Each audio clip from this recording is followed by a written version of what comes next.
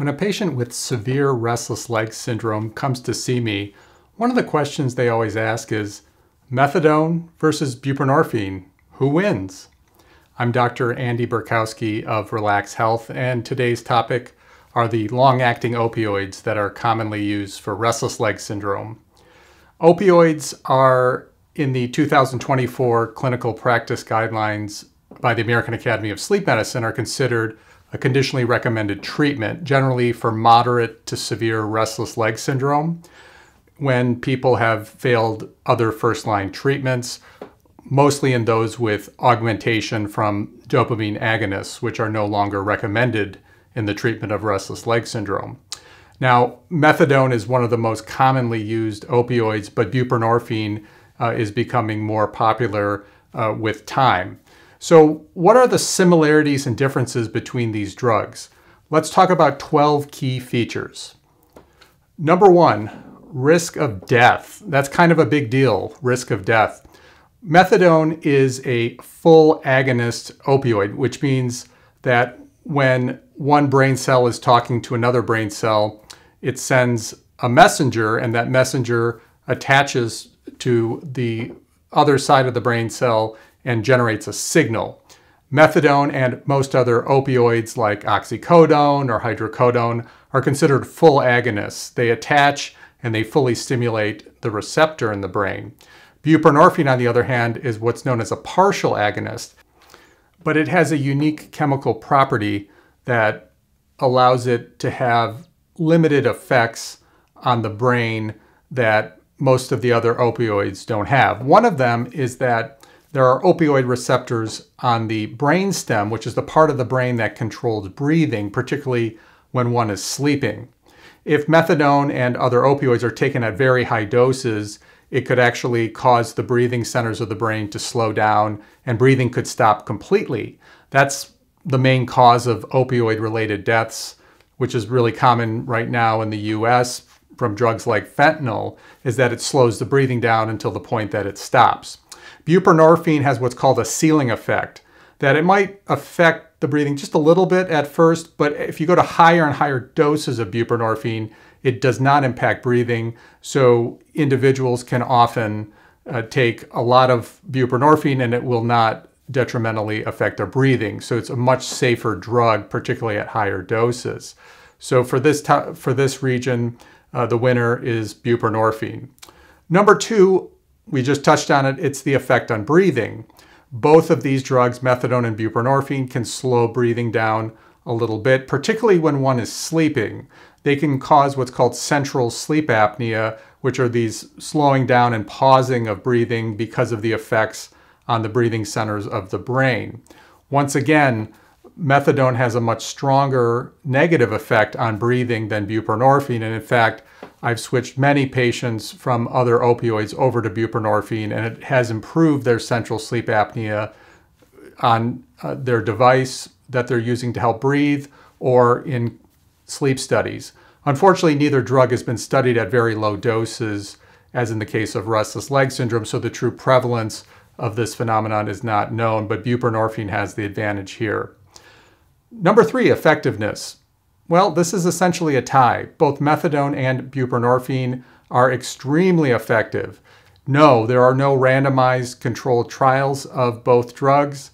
There's some indirect evidence that has been published on methadone, and my group has published an abstract on buprenorphine with the full publication coming out hopefully sometime in the future.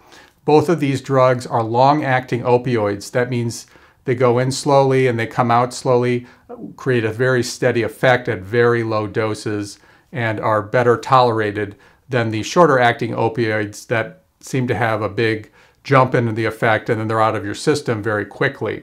So both of these drugs are highly effective in restless leg syndrome, and many people can take them once, sometimes twice during the day, and have lasting effect throughout the night and possibly into the next day, whether it's in a car ride or on that airplane.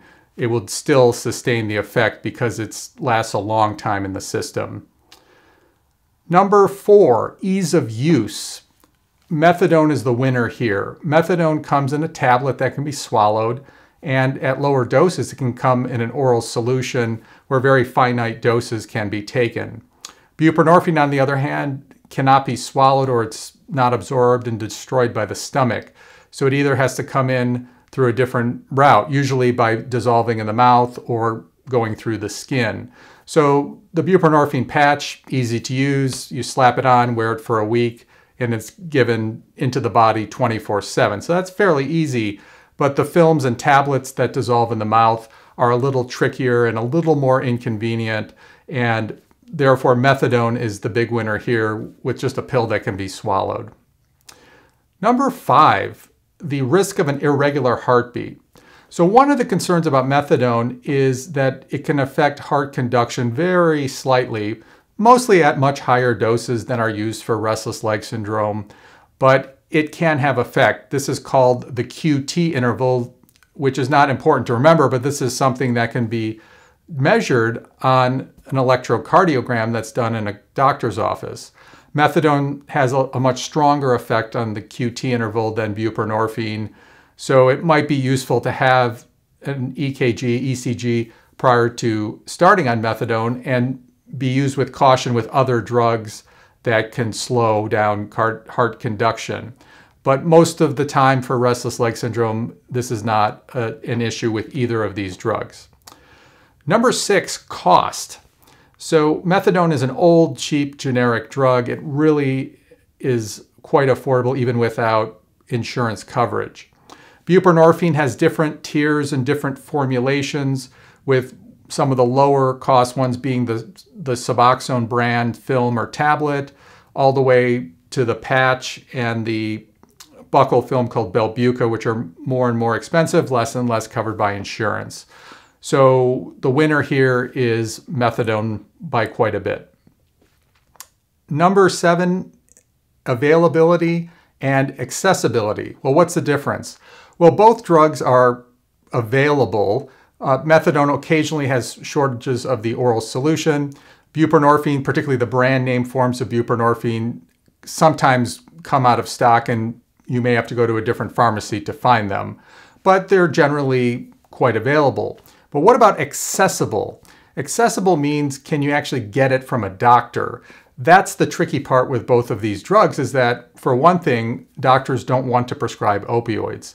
However, methadone is a lot harder to prescribe than buprenorphine because it's more highly regulated by the DEA. It's a Schedule II opioid. That means you have to, in some states, see an individual in person. You got to see your doctor in person to get methadone. And buprenorphine can be given exclusively through telemedicine care, and refills can be given, 90-day prescriptions can be given. Therefore, buprenorphine is the winner here as it is more accessible. Number 8, the risk of induced opioid withdrawal. So this is kind of a tricky thing here, but if someone is already on an opioid and they start taking methadone, methadone just swaps out for the other opioid, no problem. But buprenorphine, because of its unique binding mechanism, can actually knock out the old opioid and precipitate an opioid withdrawal for some time. And that can be rather scary and unpleasant. So most drugs that are opioids have to be washed out for a while, and the system has to be cleared of opioids before buprenorphine can be started. So sometimes it can be a hassle to start buprenorphine. Methadone is the winner here. Number 9, chemical dependence. Chemical dependence means an individual starts taking the drug and they take it every day and their brain gets chemically dependent on it, meaning they'll go through withdrawal if they don't have it. This can happen with all opioids. It tends to happen less on these low doses for restless leg syndrome. But buprenorphine has, due to its partial binding to the receptor, is actually less likely to cause dependence than methadone, and certainly much less than other drugs like your oxycodone or hydrocodone. And there's another chemical pathway in the brain that kind of reduces that dependence feeling of withdrawal and some of the sensations one would get for withdrawal. And that also has advantageous properties that help with buprenorphine. So buprenorphine is the winner on chemical dependence. Number 10, constipation.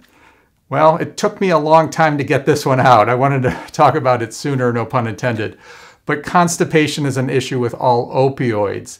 It is slightly less of an issue with buprenorphine. Buprenorphine blocks a receptor called the delta opioid receptor, and that has some presence in the bowels. And so buprenorphine may cause the bowels to slow down a little bit less than a drug like methadone that's more of a standard opioid. But all opioids can have negative effects on the bowels and cause them to slow down.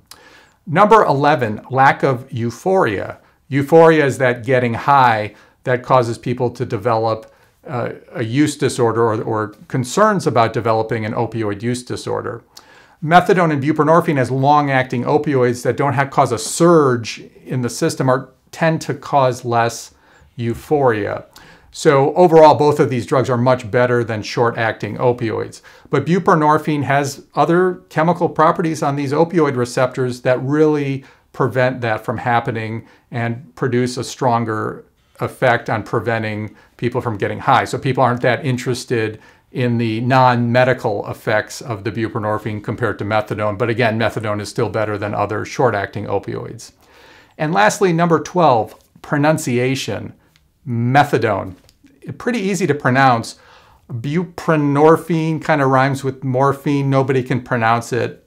It's a loser there. That's why most people talk about it based on its brand names. So methadone wins in that. So when we look at all 12 categories, the question is who wins? Well, in my view, it's buprenorphine, but not by much. And methadone is a close second. As always, these videos are for general medical information only. They do not constitute the practice of medicine or the giving of medical advice. Decisions on treatment should be made under the medical supervision of a licensed professional. And as always, one of the keys to sleeping well is to relax.